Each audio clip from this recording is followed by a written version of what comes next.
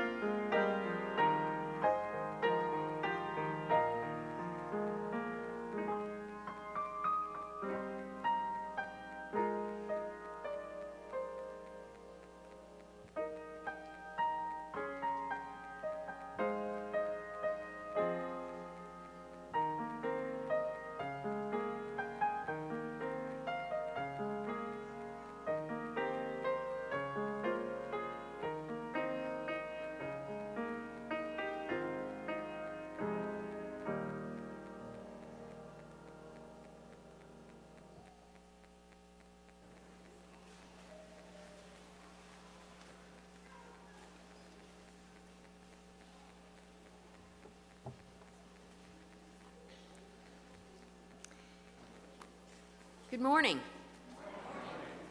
I'm Linda Masters, and I will serve this morning as your liturgist.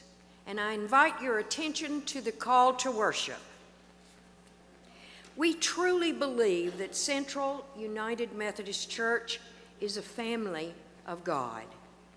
It is here that we love and follow the risen Christ, teach our children, and meet our friends. It is here that we find faith when we doubt, strength when we are weak, and comfort when we suffer loss. It is here that we seek to follow the plan of God's will and celebrate the joy of His love. And so, to all, old and young, wise and unlearned, rich and poor, saint and sinner, we at Central open wide our doors, and in the name of Jesus Christ, bid you welcome to our Father's house. And now, let us worship together, and we will sing the hymn that you will see on the screen, As a Fire is Meant for Burning. Will you stand, please?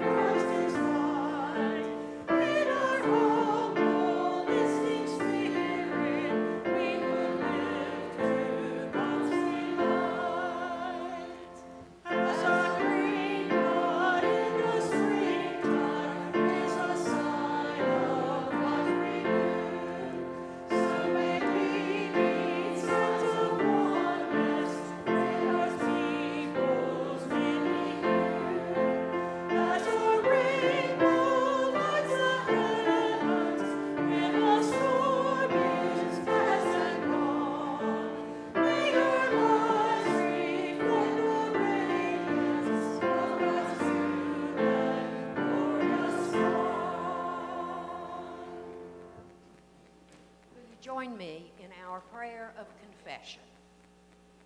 It is on the screen. Most merciful God, we confess that we have sinned against you in thought and word and deed, by what we have done and by what we have left undone. We have not loved you with our whole heart. We have not loved our neighbor as ourselves.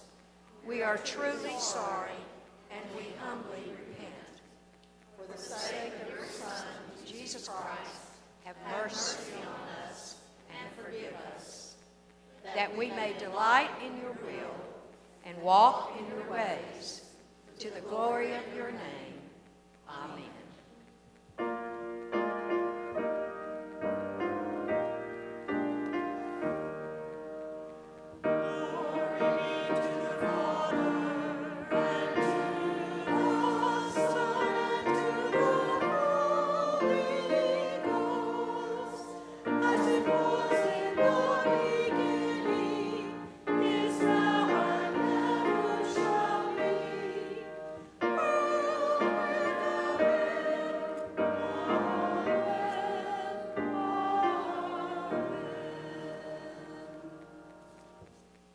And I just mentioned that we are a family of God in this building as well as out of this building.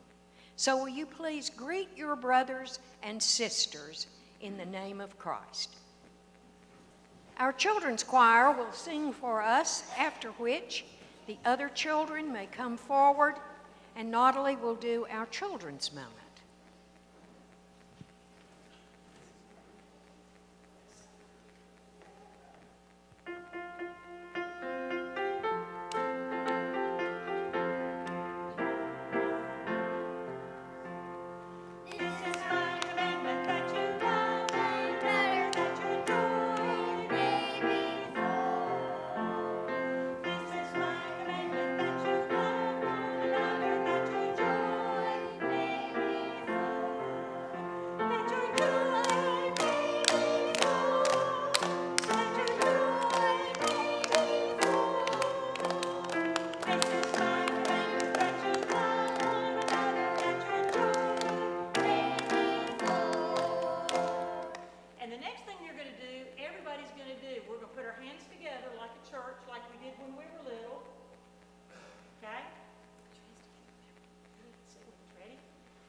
This is the church. This is steeple. Open the doors and see all the people. Now we're going to do it again, and everybody's going to say it really loud this time. Ready? Here is the church. Here is the stable. Open the door and see all the people. Okay. Now you can go back in. Oh, no, he's trying to stop.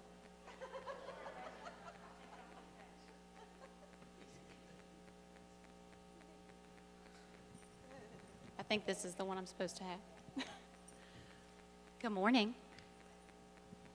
I think we can do a little better than that. Good morning. All right. Can anybody tell me what the word parable means? Some of us in Sunday school learned that word this morning. Juliana? Something that's given to you from God. That's a really good answer. Grayson? Do you know what the word parable means? A story, that's right. It's a fancy word for a story. And today we will be learning the parable of the rich man and Lazarus. So Jesus said there once was a rich man dressed in very nice clothes, and they were purple and fine linen. He had everything that he wanted, and he lived for himself and the things he wanted, and he didn't make very much time for God. A poor man named Lazarus sat at the rich man's gate. He was covered in sores and very hungry. Lazarus wished that he could eat the crumbs that fell on the floor from the rich man's table, and even wild dogs came up and licked the sores on his skin. Lazarus loved God and had faith that God would help him. One day, Lazarus passed away, and the angels carried him to heaven where Abraham was. The rich man passed away too, but he did not go to heaven. He went to a place of suffering without God. The rich man looked up and could see Lazarus with Abraham in heaven, and he cried out, Father Abraham, send Lazarus to help me. I am suffering. Abraham said back to him, Remember your life. You had so many good things, and Lazarus had nothing but trouble. Now Lazarus is comforted here while you are suffering. Then Abraham said to the rich man, There is a great divide between us, like a big pit, and no one from here can cross over to you, neither can anyone from there cross over to us.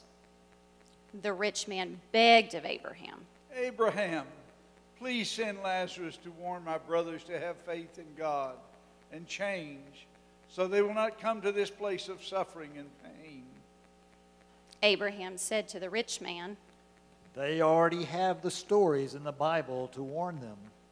They can read them whenever they wish. They should read and learn from them and have faith in God. So, I'm going to hand out a cup to each of you. Take one and pass it down. And let this cup help you remember that sometimes your cup will be very full and you will have enough to share with someone who might need something in their cup. And sometimes your cup will be empty and you might need help and hope that someone fills your cup just like you shared when your cup was full. We'll let everybody get a cup and then we'll say a quick prayer.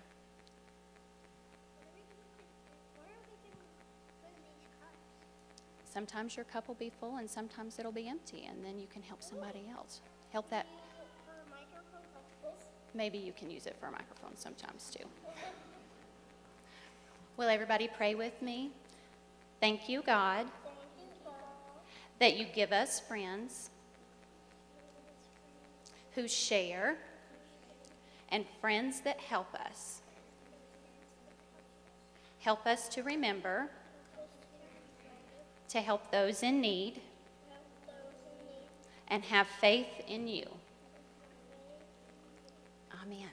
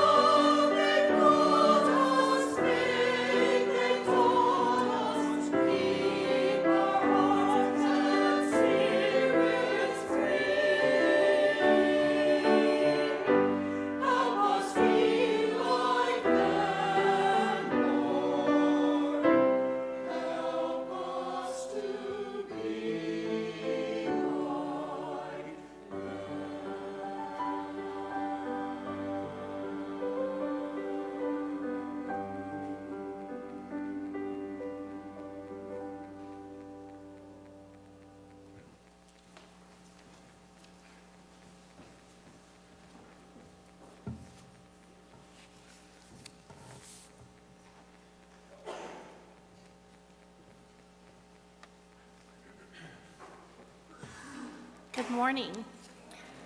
The scripture today comes from the book of Luke, chapter 10, verses 25 through 37, and this is the story of the Good Samaritan.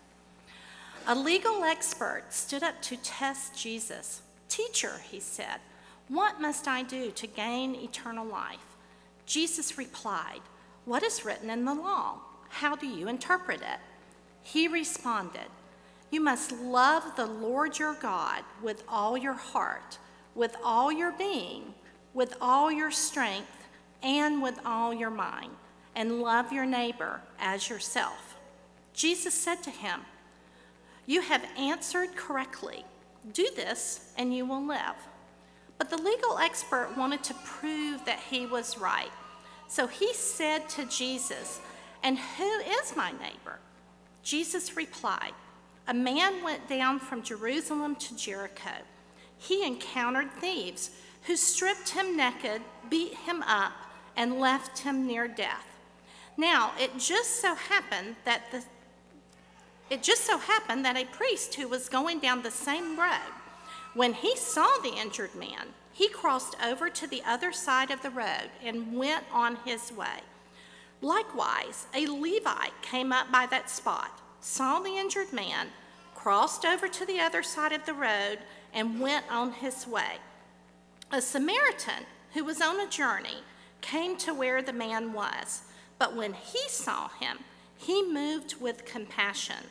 The Samaritan went to him, bandaged his wounds, tended them with oil and wine. Then he placed the wounded man on his own donkey, took him to an inn, and took care of him. The next day he took 2 full days' worth of wages and gave them to the innkeeper. He said, "Take care of him, and when I return, I will pay you back for any additional cost." What do you think? Which one of these 3 was a neighbor to the man who encountered thieves?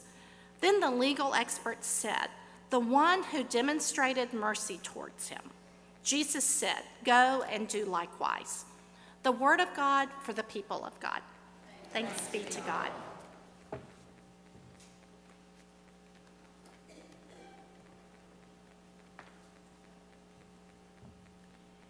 Now I would like to introduce to you 2 very special women who will bring our messages to us this morning. Debbie Ray is our district UMW president, and Virginia Miller is our local UMW president. Will you please greet them warmly?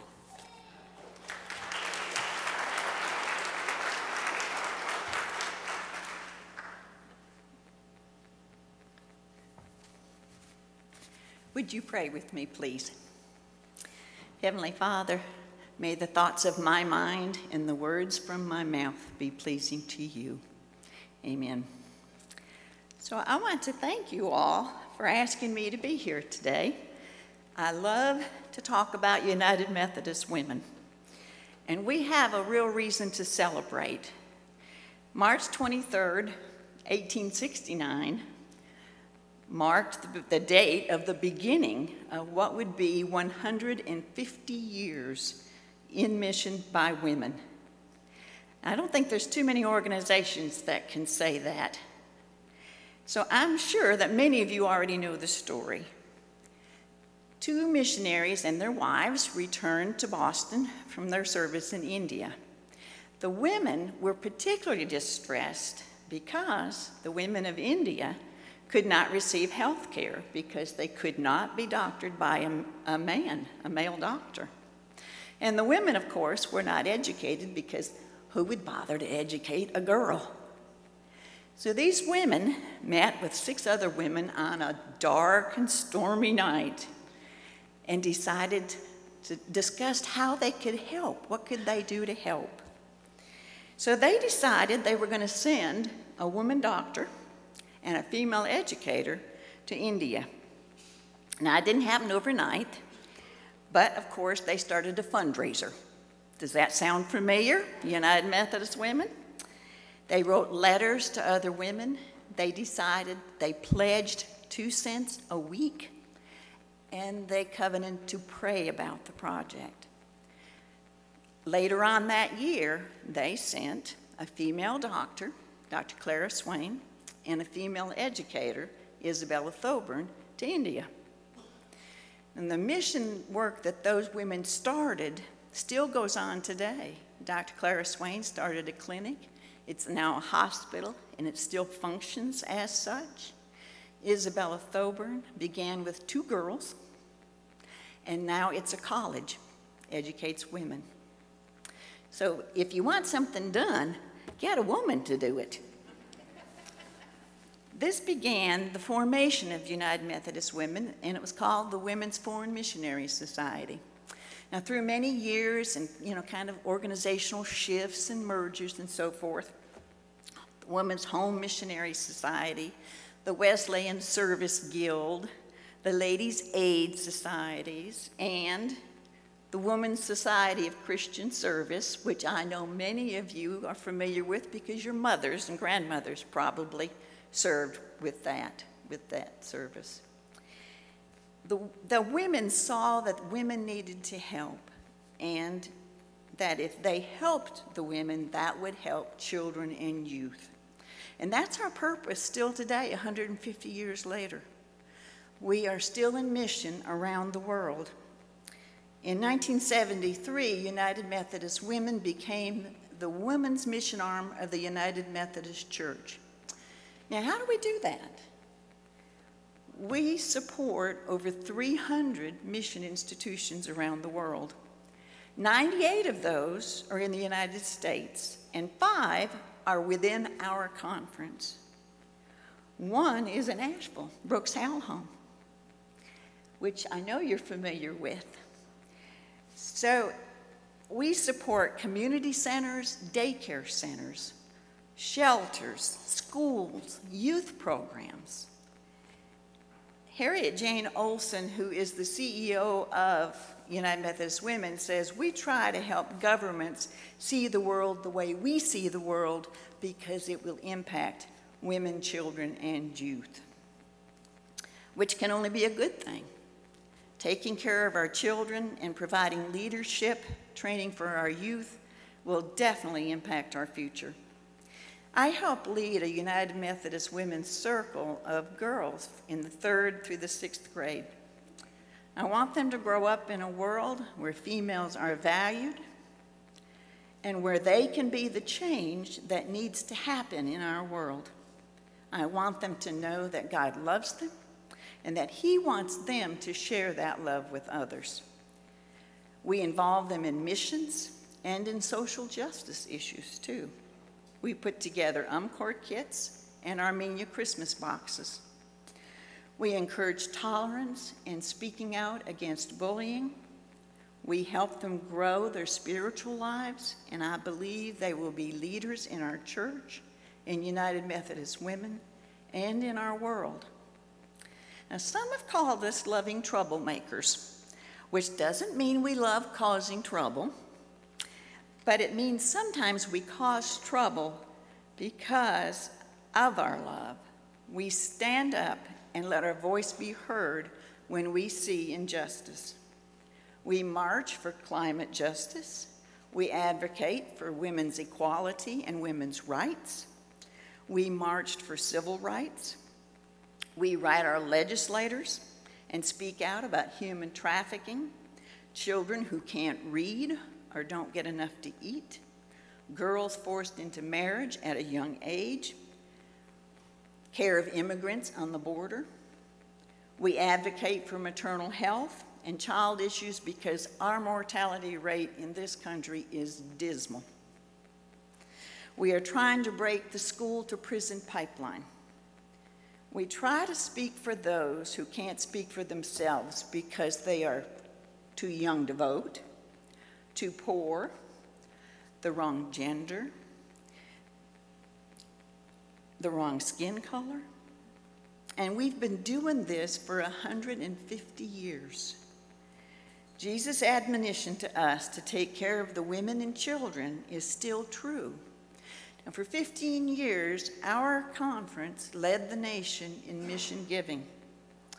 We are a part of this conference. And in our area, some of the most economically depressed areas abound.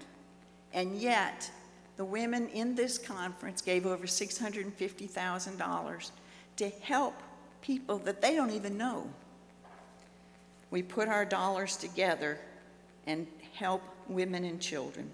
Now, that doesn't even begin to talk about what women do in their local communities. And you know this because you help Haywood Christian Ministries, Haven House, Reach Shelter, Pathway Center, Backpacking Ministry, Armenia Christmas Boxes, UMCOR Kits. The list goes on and on. We're not just about service, though, because we are to be a community of women whose purpose is to know God and to experience freedom as whole persons through Jesus Christ. That's part of our stated purpose. We are to bring people to discipleship through our love for Jesus, which asks us to love our neighbor. We provide opportunities and resources to grow spiritually, become more deeply rooted in Christ, and put our faith into action. We are to develop a creative, supportive fellowship so that women find the support and encouragement they need to become whole persons. When one of us is suffering, we bring food, those famous casseroles, and hugs and prayers. We train women to become leaders in their communities so that they can address the needs of their communities. We live out our faith by turning our faith and love into action. We try to bring hope to women and children around the world. And as James said, faith without works is dead. Now, how do I come to be here? I have been involved in United Methodist Women for over 30 years. I have held offices in my circle, but I have always found it impossible to stand up in front of a group and speak.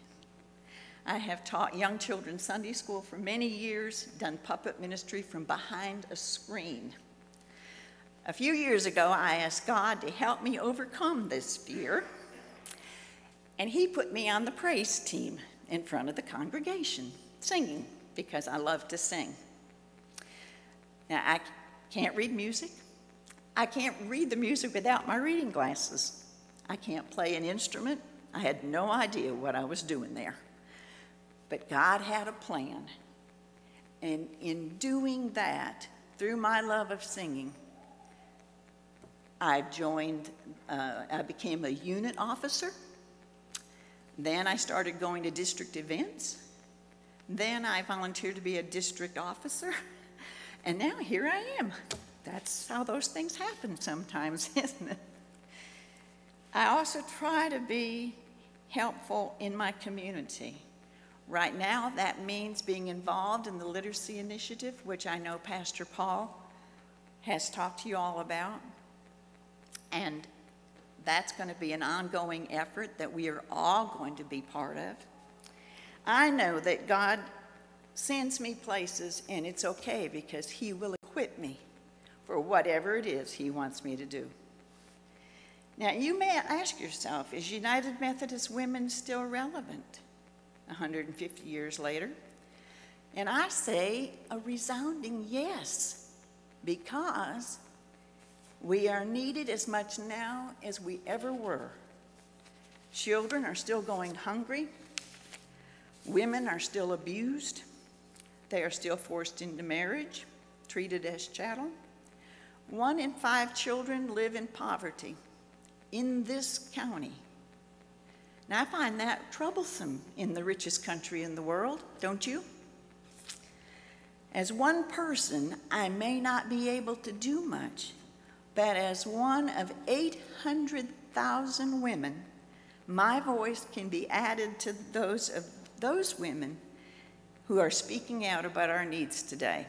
In May of 2018, I attended assembly in Columbus, Ohio, where thousands of United Methodist women members gathered for a few days of listening and learning.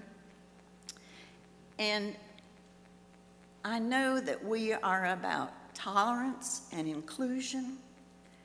Now, I've been studying our history, our 150-year history, and I'm aware that we weren't always like that. And I'm also aware that we've made mistakes. But women have always shown strong leadership. I hope and pray that United Methodist Women will be around for another 150 years. And to accomplish that, 5 years ago, the Legacy Fund was created. It creates an endowment fund, a permanent endowment fund, so that contributions to it will raise and support women's missions in the future. So, according to Women's Ability, we ask women to donate to it, $18.69, or $186.90 per unit towards that effort so that the funds are available for those purposes in the future.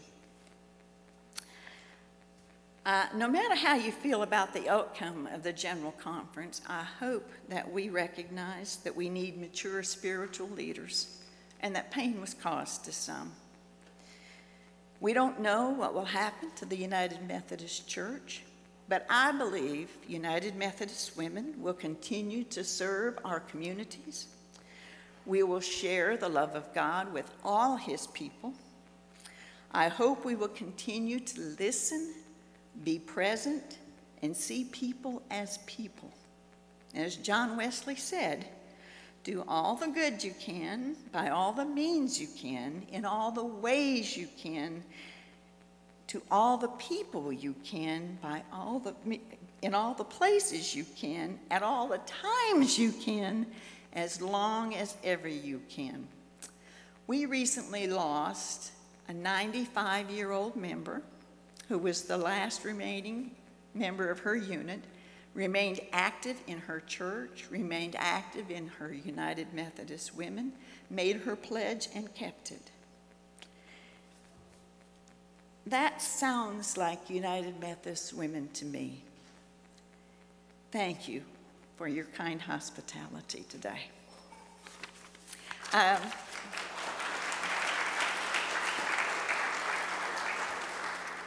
was going to share a poem, but in the interest of time, I'm going to let Virginia come up.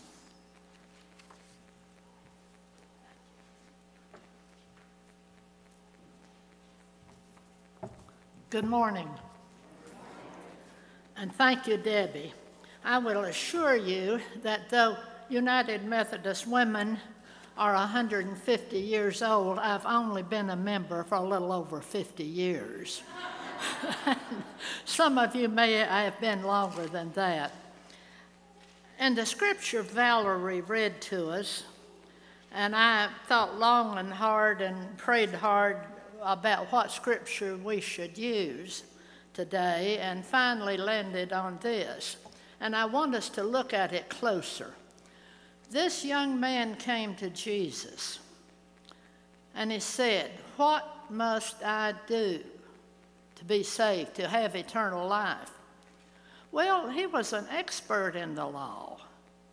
He knew, because he had said it by over and over every day, this bit of scripture. Love the Lord your God with all your heart, soul, mind, strength, and your neighbor as yourself. So why was this a question? Well, many Bible scholars think that about that time a lot of the scribes were saying, be careful who your neighbor is. You don't have to help non-Jewish people, only Jewish people. And so that may have been behind the question. So what did Jesus say? Well, Jesus was a radical because he started off with this Samaritan. The Jews hated the Samaritans. They had nothing to do with them. They would not speak to them. And yet Jesus started with the Samaritan. But let's back up.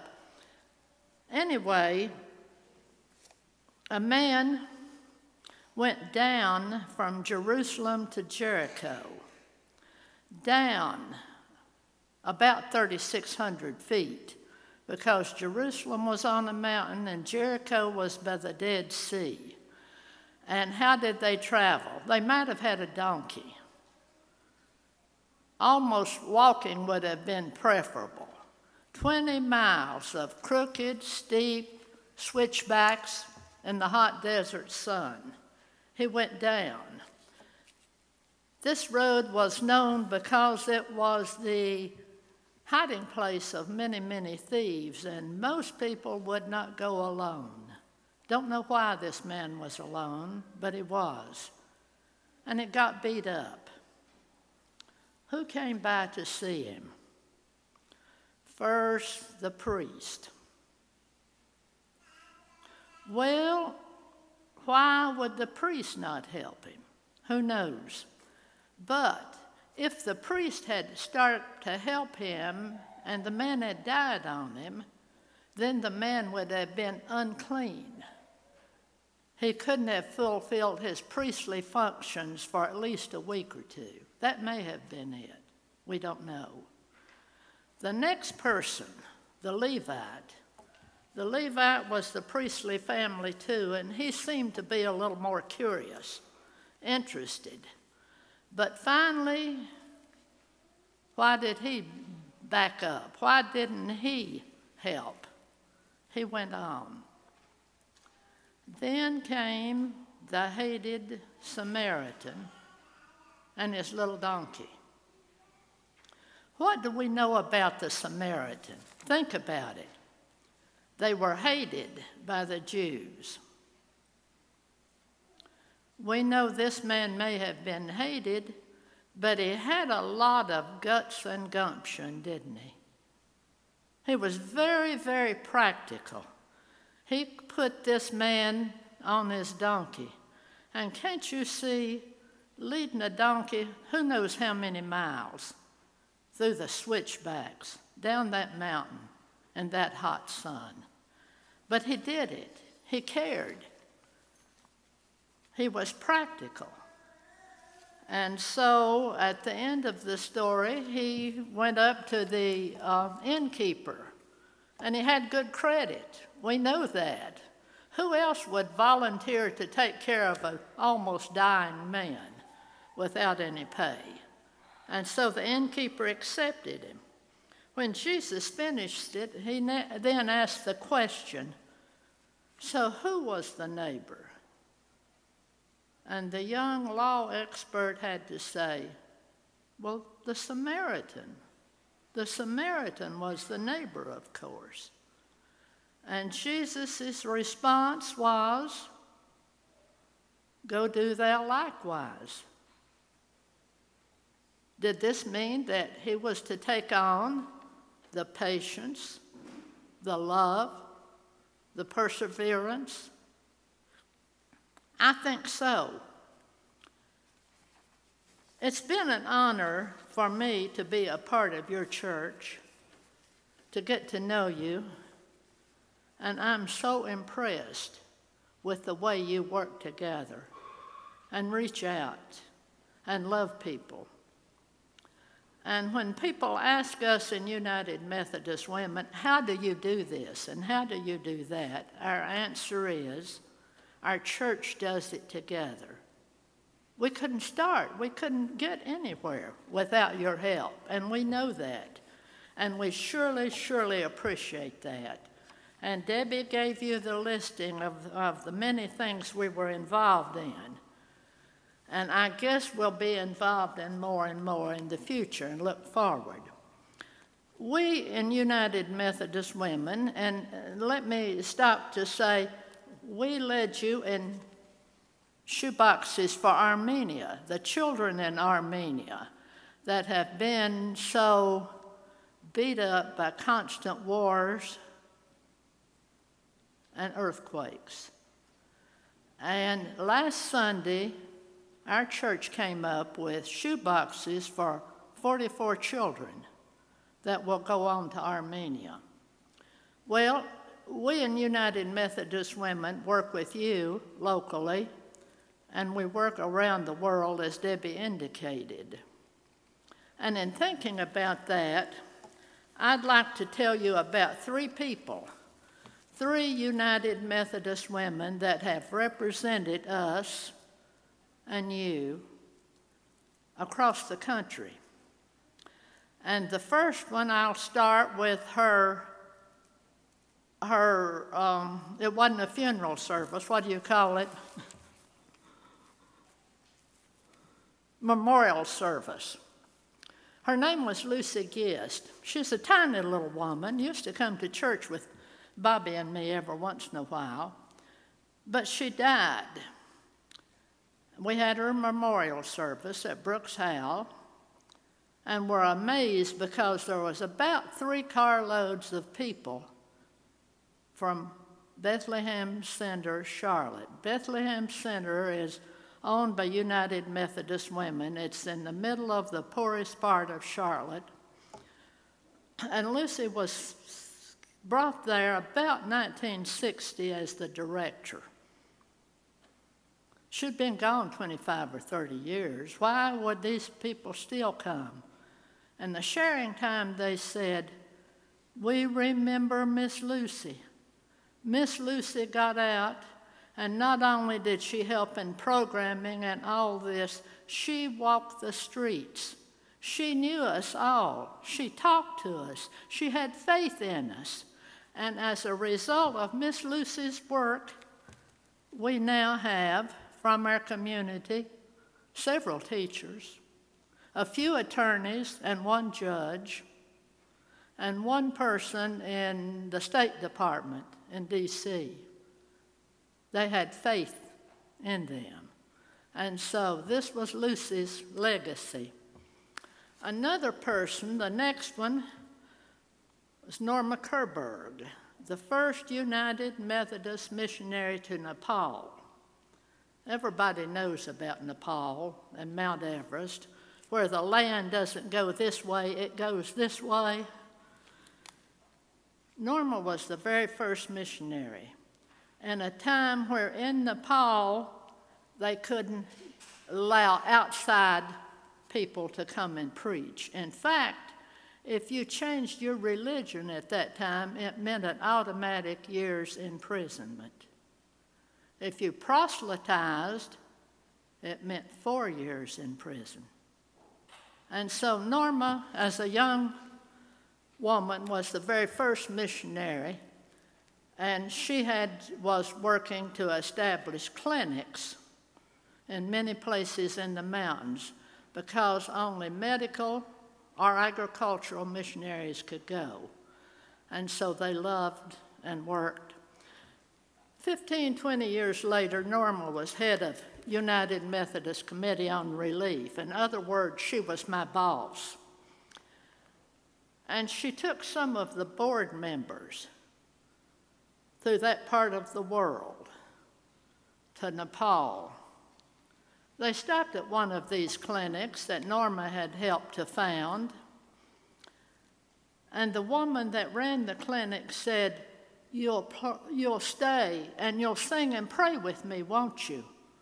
Well, Norma was joyful. She was overcome. Sure, she'd love to do it. You're a Christian. This is wonderful. The lady said yes, and she gave figures of the people who are now Christian in Nepal. That meant they had served their year's imprisonment for being Christian. And then almost that many more who were under the cover Christian. Well, life has changed in Nepal now. After Norma left United Methodist Committee on Relief, she had a chance to go back, and she enjoyed it, worked at it, jumped at it. 1/3 person, and I'm glad we're having the session on what's happening down along the border. The person I'd like to tell you about this time is much, much younger. She's probably under 30. Her name is Cindy Johnson. She works part of the year training the newcoming deaconesses and home missioners, but the rest of the time she works down along the border. And recently, if you've been watching the paper, you know that the laws changed, whereas before the law was that people coming from one of the Central American countries across Mexico could come into the U.S. and get on a list to see if they could become a part of the U.S. But our laws changed. The people didn't know that. And so just south of the border, across the bridge, there gathered more and more and more people waiting to be admitted. People without food, people who were desperate. Cindy Johnson was among the group that went with beans and rice to help feed them and help for a long time. Back in the States, she had the question given to her, why do you do that? There's more people at home. Why don't you help people here? Her answer is, I serve a great God. Our great God can minister and have food for both. And so it is. We serve a great God. There are lots of things we can do, and we promise to, with our talents, our gifts, our service, and our resources. I don't know what God wants you to do, but I know He wants you to pray about it. And I know He has a job for you and for us to do together. And so we serve a great God. He has work for us to do. Thank you.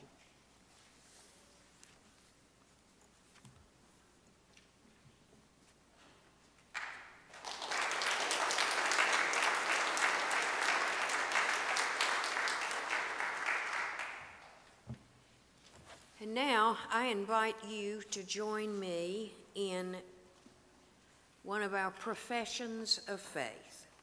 This is the World Methodist Creed. It is in litany form, and you will join me in the bold print that you will see. You will also find this in the back of your hymnal, which is number 886. The World Methodist Social Affirmation. We believe in God, creator of the world and of all people, and in Jesus Christ incarnate among us, who died and rose again, and in the Holy Spirit, present with us to guide, strengthen, and comfort. We believe, God help our unbelief. We rejoice in every sign of God's kingdom, in the upholding of human dignity and community, in every expression of love, justice, and reconciliation, in each act of self-giving on behalf of others, in the abundance of God's gifts entrusted to us that all may have enough, in all responsible use of the earth's resources. Glory to God on high, and on earth peace. We confess our sin, individual and collective, by silence or action, through the violation of human dignity, based on race, class, age, sex, nation, or faith. through the exploitation of people because of greed and indifference, through the misuse of power in personal, communal, national, and international life, through the search for security by those military and economic forces that threaten human existence, through the abuse of technology, which endangers the earth and all life upon it. Lord, have mercy. Christ, have mercy. Lord, have mercy. We commit ourselves individually and as a community to the way of Christ, to take up the cross, to seek abundant life in all humanity, to struggle for peace with justice and freedom, to risk ourselves in faith, hope, and love, praying that God's kingdom may come. Thy kingdom come, earth as it is in heaven. And at this point, I would like to invite Pam Kearse to come forward. She is one of our United Methodist women and our lay leader.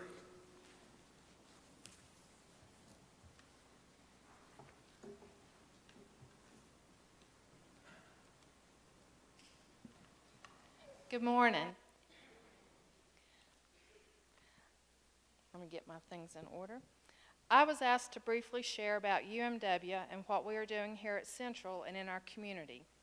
First, let me say that all women, youth, and children are a part of UMW. You do not have to be an official member of an organized group to be considered a United Methodist woman. However, if you are looking to be more actively involved, there are several groups here that you can join, or you're always welcome to start a new one. We have a group that meets the second Wednesday of each month at 12 o'clock, or at 10. This is the group most people think of when they hear UMW. We have presentations about various issues that affect our community and world. We deliver flowers to our homebound members. We collect shoeboxes for Armenia. And yes, we sell pecans. The money raised from these pecans helps to support various ministries, including the Community Kitchen, the Backpack Ministry, Pathways, students at Pisgah, and the Pastor's Discretionary Fund. We have a group that meets weekly on Wednesday evenings at 6. They are called the Soul Sisters. They have a vibrant fellowship time, and they participate in a variety of mission activities. They have fixed Christmas gift boxes for the Haven House. They put supply, they put supply baskets in the ladies' restrooms. They have fellowship movies and dinners. They are prayer warriors. They have a prayer chain, and they volunteer. They've helped with school backpacks, VBS, and they plan to help with the Habitat House. Many of our younger girls are involved in youth and children's activities on Sunday mornings, Sunday nights, and Wednesday evenings. We even have a new Sunday school class for women that meets in the fellowship hall. Whether you are a leader or a member of any of these groups, you are a United Methodist woman. If you have participated in any of our church's many mission projects, you are a United Methodist woman. If you have donated items for the Haven House, backpacks for schools, shoeboxes for Armenia, or candy for trunk or treat, you are a United Methodist woman. You are greatly appreciated for all you do for our church, our community, and the greater world. Each year, UMW recognizes individuals who have, in various ways, contributed greatly to others and the mission of our church. And each year, it is very hard to select only a few to recognize. We are a very blessed church with so many people who do so much. But 4 individuals were chosen this year, and I can honestly say I was not part of that decision. If it were up to me, I would recognize everyone. At this time, we would like to recognize 4 individuals who have contributed to our church through their jobs, their volunteer activities, and their active participation in the life and ministry here at Central. If they are able, we would like for them to come forward at this time. Greg Hooper, Valerie Hooper, Aaron Gomez, Victor Gomez. As they make their way.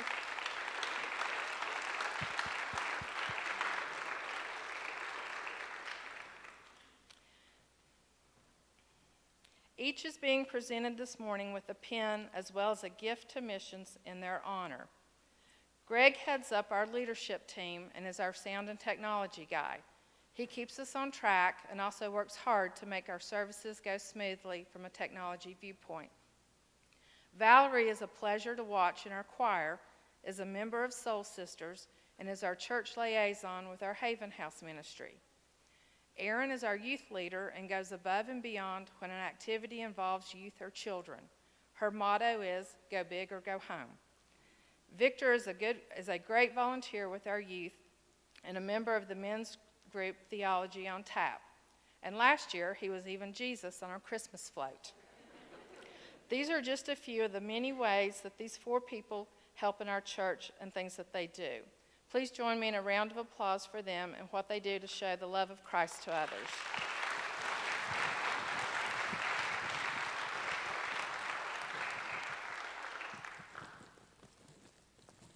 And like I said, we have a pin and then a gift to missions was given in their honor. Valerie, thank you for all you do for Central. Aaron, thank you for all you do at Central. Victor, thank you for all you do. Greg, thank you for all you do. Thank you for allowing me a few minutes to highlight some of our activities and mission projects. It's always nice to recognize people and celebrate what they do, but it's more important to remember why we do what we do, and that is to show others the love of Christ. Thank you.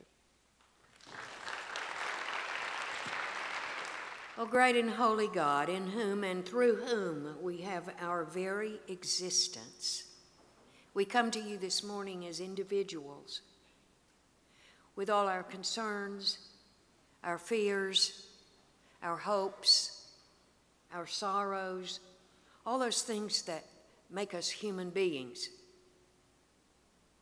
We ask for your blessing on each and every person here. We ask that you be with the family of Doris Plott.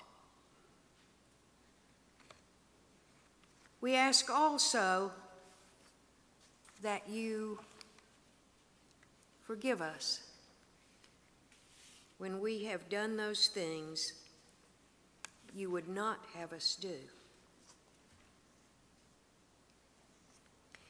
Father, you made us in your own image and redeemed us through Jesus, your Son. We have talked this morning about the whole human family, and we ask that you look with compassion on that family. Take away arrogance and hatred that infects so many hearts. Break down walls that separate us and unite us in bonds of love.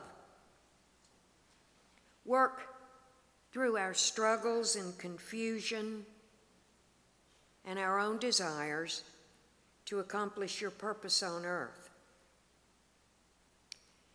That in your good time, all nations and races may serve you in harmony around the world.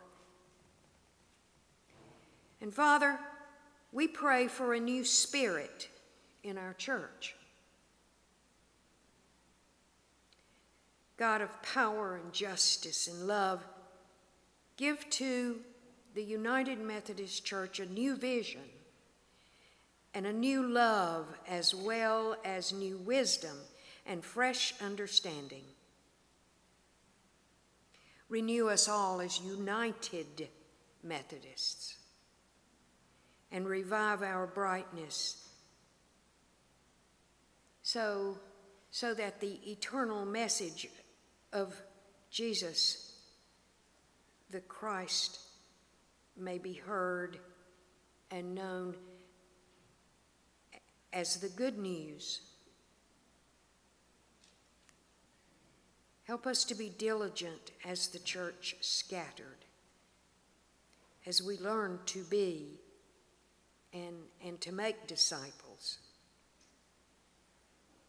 We ask these things in the name of Him who makes everything new and taught us to pray, saying, Our Father, who art in heaven, hallowed be thy name. Thy kingdom come, thy will be done, on earth as it is in heaven. Give us this day our daily bread, and forgive us our trespasses, as we forgive those who trespass against us. And lead us not into temptation, but deliver us from evil. For thine is the kingdom, and the power, and the glory forever. Amen.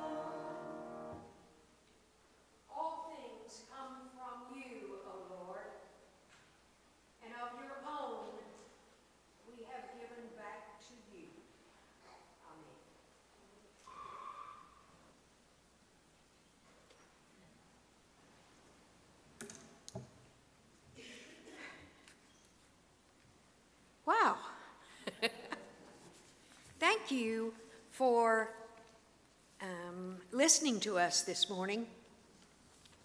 We hope that you will understand how important it is for us to be United Methodist Women and for our missions all around the world. Will you please join me as we sing the summons?